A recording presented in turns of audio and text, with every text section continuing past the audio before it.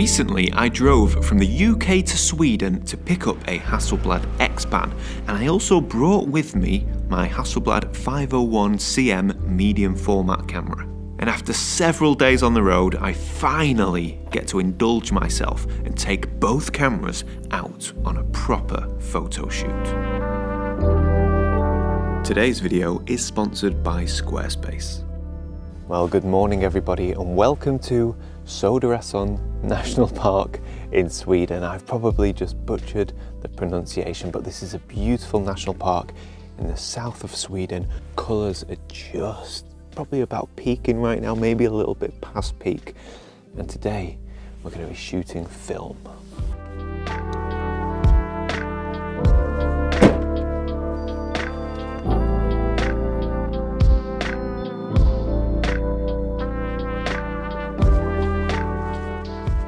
Well, it's a beautifully still and calm morning here in this national park. And I'm going to start with a photograph that I've already taken. There's a beautiful scene here, a deep valley like a ravine with just fantastic arrangement of trees and beautiful autumn colours. Now, in last week's video, I very briefly, for about an hour, ran around this national park with a Hasselblad Xpan, which I have in my bag. But whilst looking at this scene, I was thinking I'd love to shoot it medium format square. So that is what we're going to do. We're going to get the Hasselblad 501cm out and load some 𝘭𝘪𝘯𝘬𝘴 100.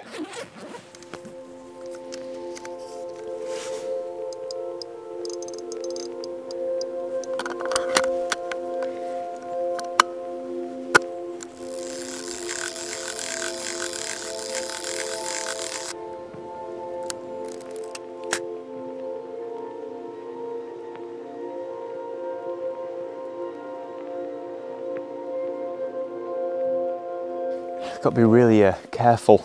This is a lot steeper than it looks, and yesterday I was filming and actually my tripod with the video camera fell over and smashed the lens and the body. Luckily I have a spare video camera, but yeah, don't want a repeat of that, especially not with this camera. Anyway, I've got my composition set up now. I think it works beautifully as a 1:1, and I think 𝘭𝘪𝘯𝘬𝘴, which is a high contrast, high saturation slide film, very small latitude, but with that you get colour and contrast. But the downside of that is you have to nail your exposure. So I've taken a meter reading, f11, and I'm going to go for 6 seconds. Put the camera on bulb mode, double check focus. Okay, all looks good. Mirror lock up. 6 seconds. 1, 2, 3, 4, 5, 6. So it's a bit damp this morning and I want to try another shot, this time with a polarizer, just to see if it makes much of a difference, get rid of a bit of glare off the leaves and add a touch more saturation. So let's have a look at this and see.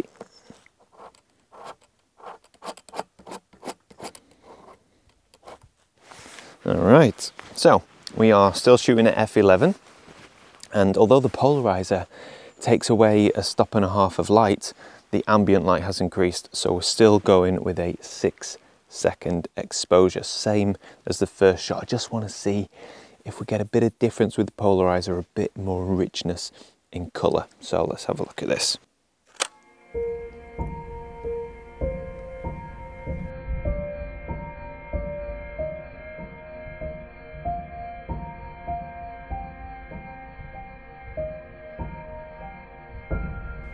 Well folks, you're going to need to prepare yourselves for this one.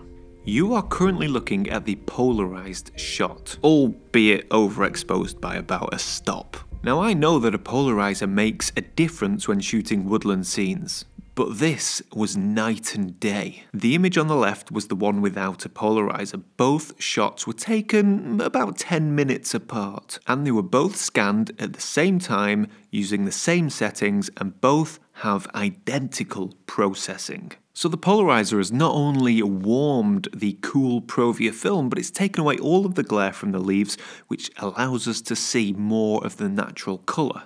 I also suspect that the difference in ambient light between the 10 minutes or so that it took me to go from one shot to the next contributed to the difference in the look of these two shots. So there you have it, the polarizing filter. If you haven't got one, my advice is to stick one on the wish list.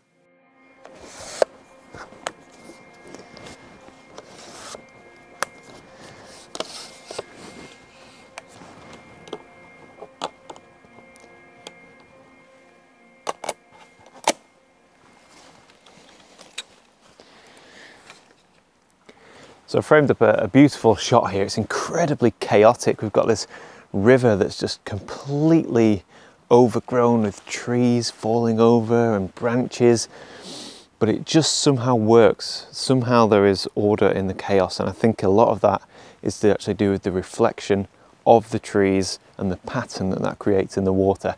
And obviously we have beautiful colours, and it just, to me, just feels like a, I don't know, almost like an enchanted forest. So we've still got Provia 100 in. I'm at f11, I've got a polarizing filter on, and we're looking at a 2-second exposure. Not entirely sure this image is going to work.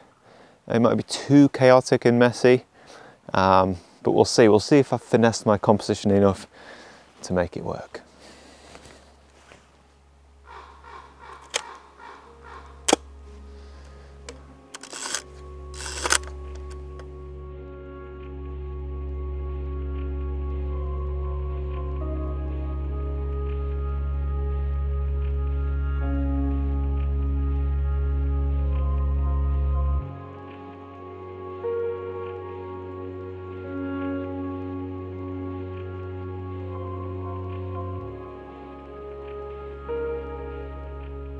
Well, I think it's about time we break out the Hasselblad Xpan.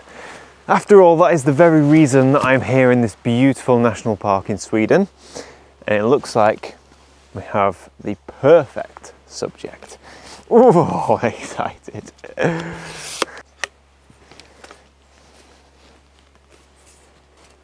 So this is my new Hasselblad Xpan 2, 35mm panoramic camera.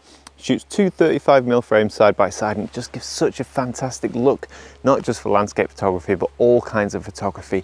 It's small, relatively light and compact, and it's just an iconic camera.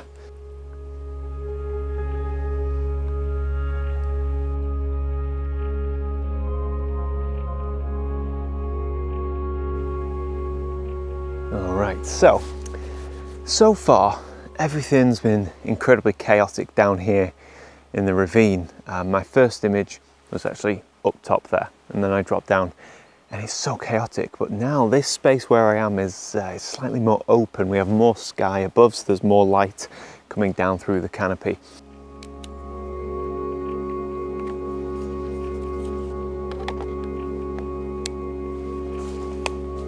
So I have switched to a 45mm lens. The 45mm is much wider, and the way that these trees sort of arc over, and the whole thing I just think is going to work beautiful as a pano. So f8 a third of a second.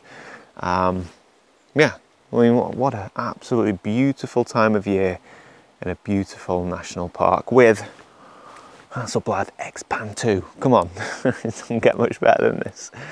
Here we go.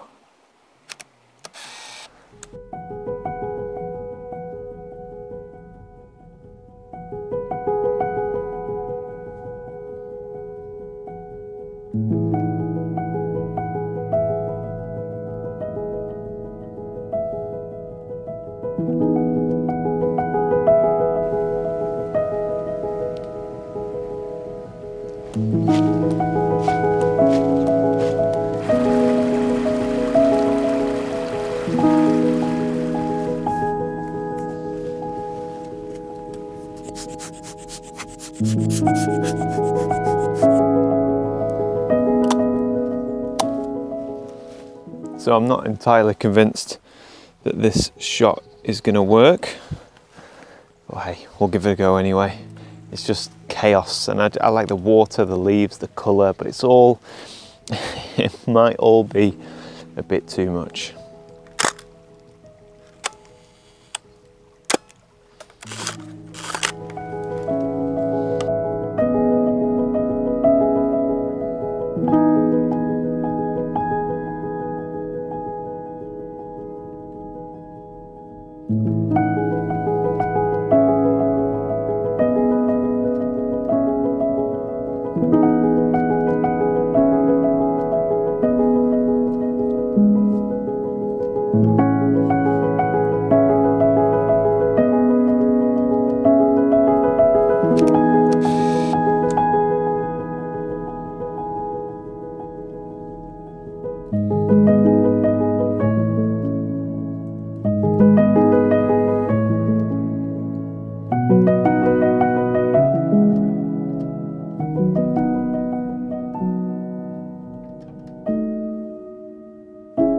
Well, what a change of scenery this is. We've gone from the woods to the roadside.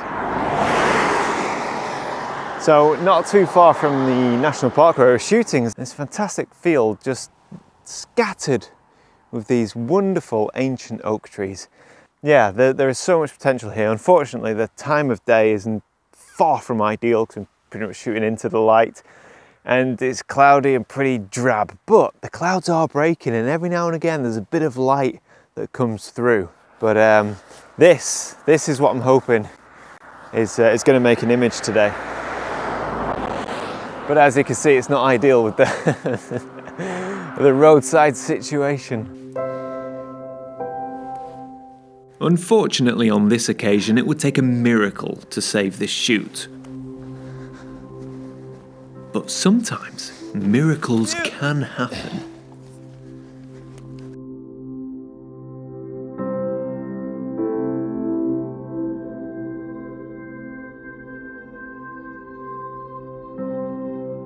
Well, I was just about to give up, and hallelujah, out of nowhere comes light, and the light is now hitting the trees, but we still have the heavy skies behind, which is fantastic. I'm rushing a little bit, I'm not gonna lie, because this is a rangefinder, you can't see through the lens. So I'm trying to shield the lens from the sun, and I'm almost certain that my hand is gonna be in shot. So might have to do one with and one without.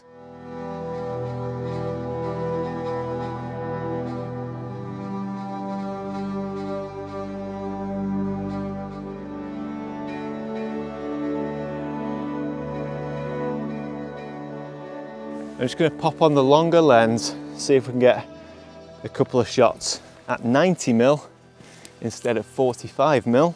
Just getting my focus. The light is perfect.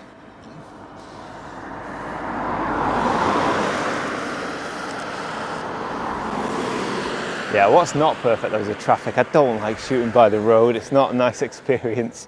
Portrait 160, f11, focused on the main oak tree, 90mm. I'm so glad the light came. It needed the light. So now I'm a happy photographer.